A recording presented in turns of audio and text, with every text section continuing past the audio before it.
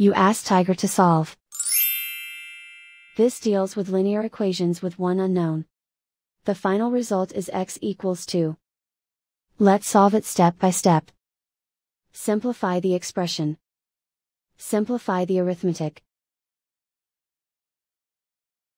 Group all x terms on the left side of the equation. Subtract x from both sides.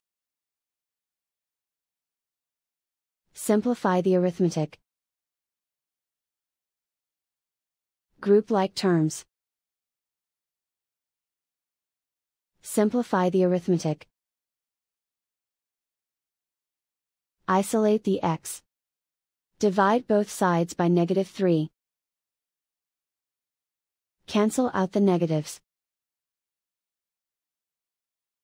Simplify the fraction. Cancel out the negatives.